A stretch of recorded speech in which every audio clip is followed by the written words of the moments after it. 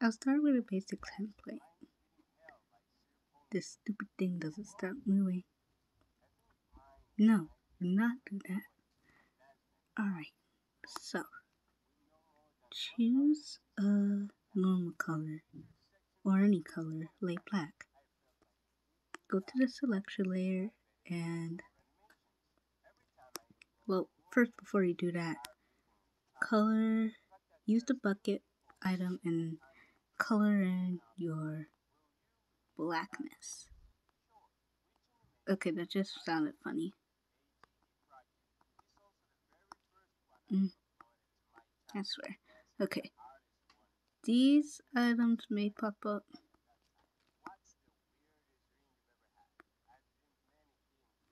Any will be good. Huh? Okay. You know what? Just use the paintbrush, because sometimes these will get stressful.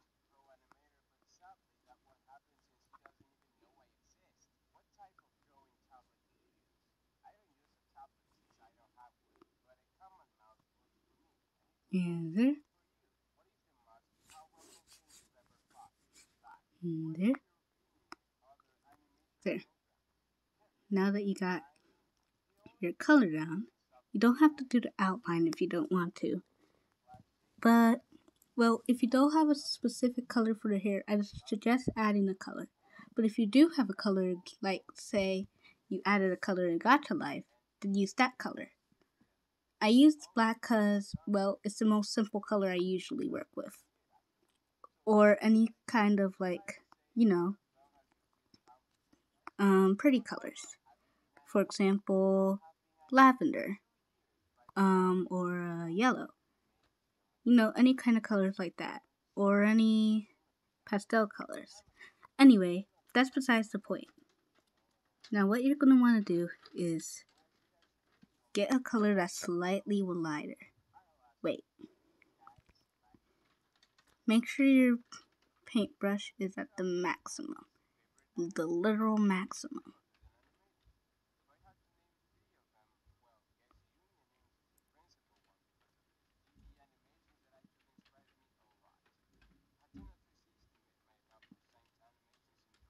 This is for hair highlights, by the way.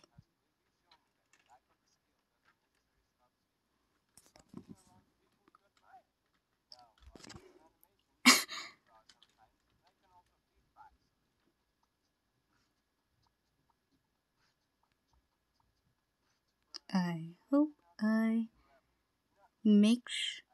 don't worry about coloring in the lines. You really don't have to, because when you use the selection layer and you label the layer that you want to use, it will make sure it keeps it inside the lines. That way you don't exactly have to go through all the hustle and bustle of trying to get in the lines.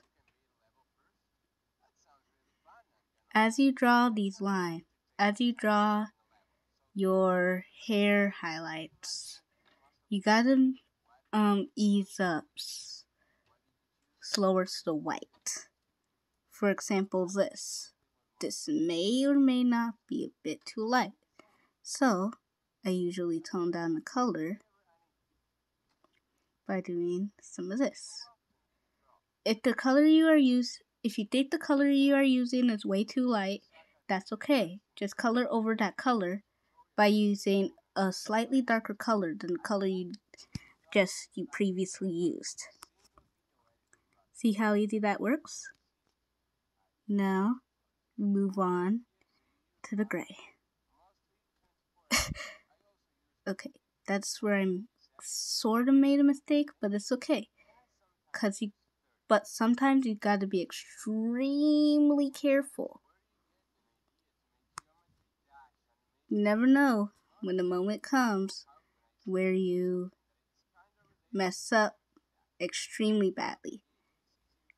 Now, what I suggest, you don't exactly have to do this, because if you use a bit of a toned down color, you may not have enough space to do the white. But what I suggest is using not too light, but use sort of like light colors, the blonde or light brown or hazel, any type of those colors. Or use light gray or even white. Well, actually no, not white, because if you use white, then you can't do a highlight. It's the whole hard truth. I'm sorry if anyone who wanted to do highlights on white hair, but you cannot do highlights on white hair. Now, see how I'm slowly easing up to the white bit by bit? I'm near the white.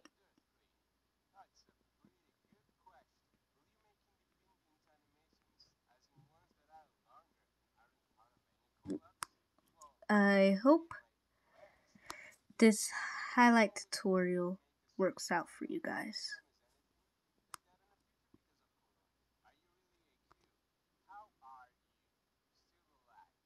Now, you want to do a smaller color.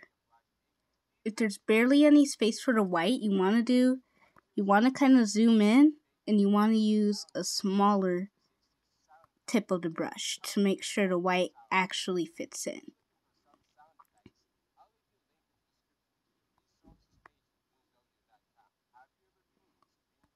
Now, you want to get the blur tool, and you want to it doesn't matter what length it is, all you want to do is just smooth that out. Just make it all blurry. Doesn't matter what length it is, all you have to do is make it blurry, then erase these highlights. Just got it right there. And there you go. See how easy that is? That actually looks really good.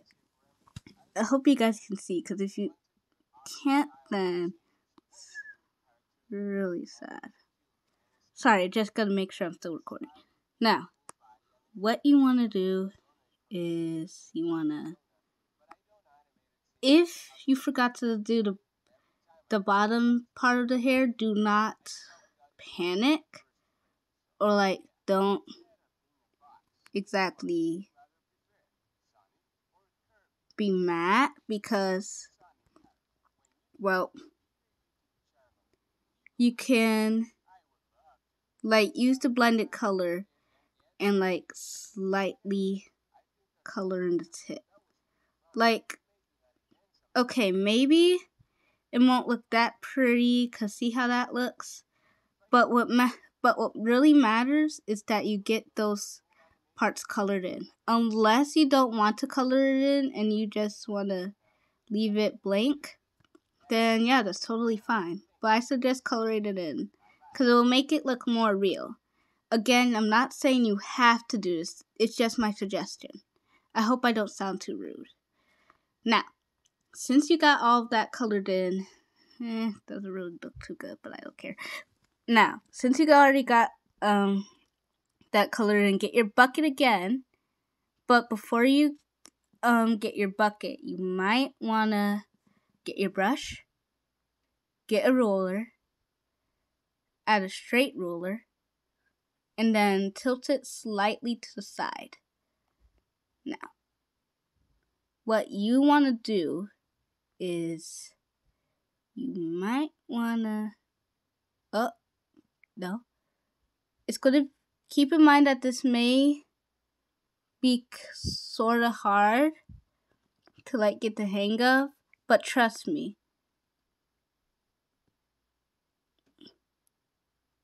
It's pretty simple once you get the hang of it. Now turn off your ruler and get your bucket.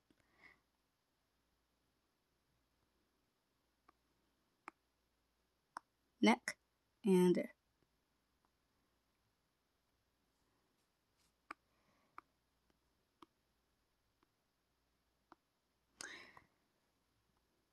Please just ignore the lines on the the outline of the character, because we aren't gonna do that anytime soon. Now what you wanna do is want to get your brush out and you want to slightly tint it, like put it to a lighter tint. What I suggest is 25, 35, or 45 of the color tint, because those are like perfect shading tints, depending on what kind of shading you're doing.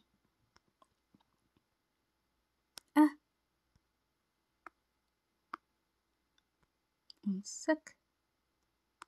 Just gotta.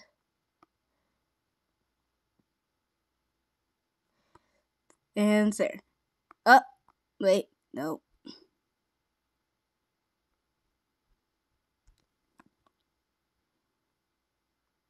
I wasn't kidding when I said this might be a bit difficult for some people. There we go. I know it's not exactly as perfect as you expected it to be. I'm pretty sure none of you expected it to be perfect, because none of us is perfect, but you know what I mean. Now, you want to tint it back to the previous tint you had if you changed the tint. Trying to get it back to 25. Alright. And put it back on to like the maximum of the brush, I think the brush capacity or the brush size. I don't entirely know, but I know you need to change it to the maximum of the brush. It's all I'm going to say. Now, I will do shading tutorials for like different angles. And if you want like a more styled shade, I suggest going with a shade kind of like this or something.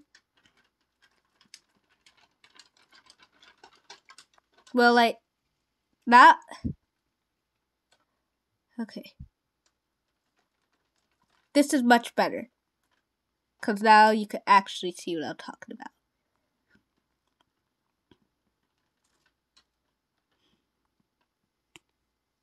And if you want a better shade,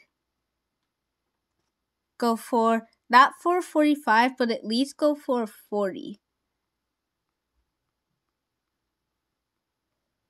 If you look at one of my other previous posts, I think it was related to something about a skit or something.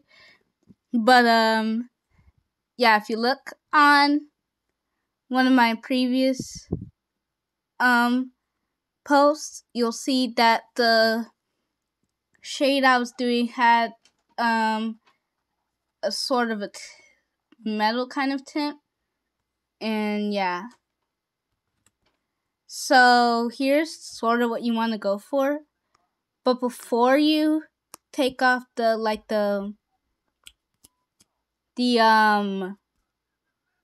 selection part, you're going to want to blur it in again.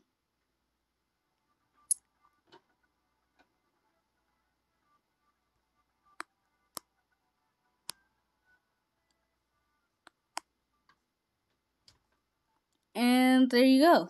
So that's kind of what you want to do to the tint. I have to say it looks actually pretty good. Now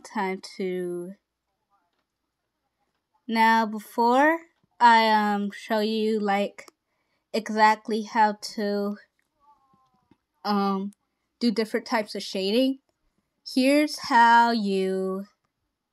First, I'm gonna delete this layer. Or no. Yeah, I'm gonna delete this. And now, how do you save it, you might ask? Keep it on the selection layer, and then go to the save. But yeah, I might edit this video soon. But Now, I'm going to show you different types of shading.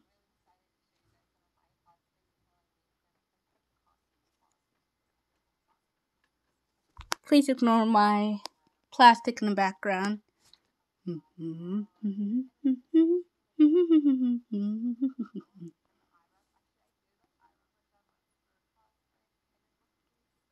Now, anyway, you're going to want to do the exact same that you did with the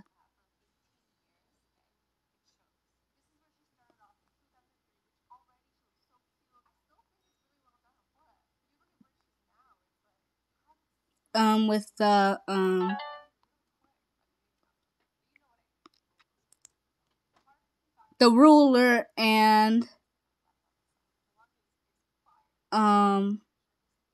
what in the heck? Okay, you're going to want to do the exact same with the ruler and the like the selection thingy.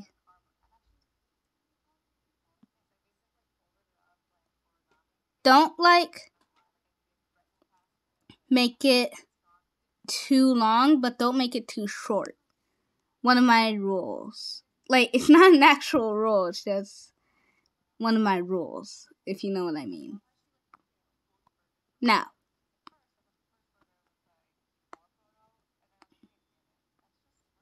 ignore the hair pieces, because I already showed you how to do that. And ignore this little corner right here, because I didn't exactly do that. Now, what I showed you on the previous one is that you're going to want to do it oh wait, I'm doing it the wrong way. You're going to want to do first start at 25.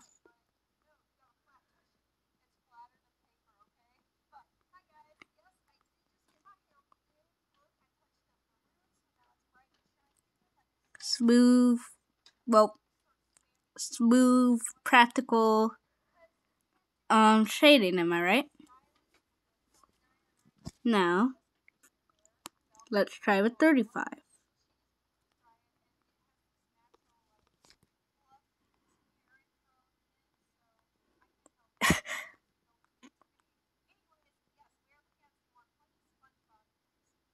Oh, that's where I messed up.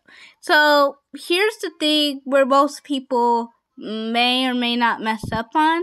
If you don't mess up on this part like I do, then you're a pro at this, at using Eevee's paint. But if you do, allow me to school you. So, if you stop, I'm not going to give an example right now because I'm still showing you on different types of shade that I recommend you using. Now, after the 45, I'm going to school you a bit. This is the 45 tint. The first one I showed you was the 25 tint. The second one I showed you was the 35 tint. And this one is the 45 tint. Now, here's something that most people mess up on.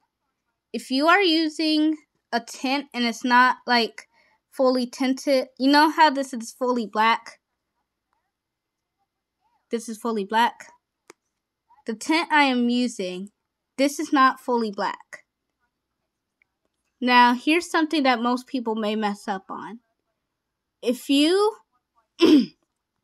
stop using the tint, say you stop right here, and you want to continue it, don't start from where you were, because that's just going to mess up the entire tint. Instead, click undo twice, and then redo the whole kind of shading, and make sure you do all of it this time. I did not do all of it, but anyway, my point is, do not start from where you left off if you're trying to like shade or tint something, because that is just going to mess up the shading / tint. Now, if you want to, let's combine two of the shading / tints.